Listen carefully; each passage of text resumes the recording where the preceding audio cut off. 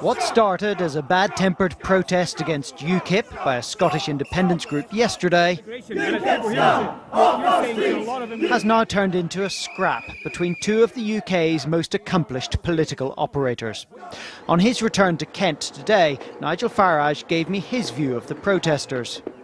They were absolutely vicious, racist and nasty about England, especially about me. Their behaviour was intimidatory, it was nasty.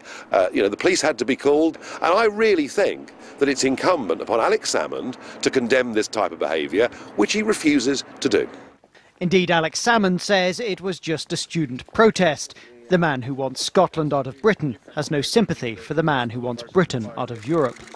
It'd be a great mistake to take anything Mr Farage says about Scotland and the Scottish people with any degree of seriousness. This is someone who knows absolutely nothing about Scotland.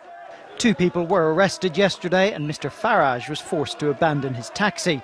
He still seemed out of sorts in a radio interview this morning. And remind me how many elected representatives you have in Scotland? Absolutely none, but rather more than the BBC do.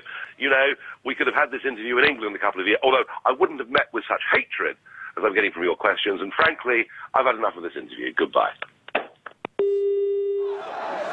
Yesterday's protest sounded anti-British. There were obscene chants about the Union Jack. But was it, as Mr Farage believes, anti-English? No, say the organisers. This is a preposterous allegation made by Mr Farage. There were various English people in the demonstration yesterday. There were members of the Radical Independence Campaign who are English. Whatever the motivation of those yelling at Mr Farage to go back to England, they did it so aggressively that he had to make the first part of that journey in a police van. Carl Dinnan, ITV News.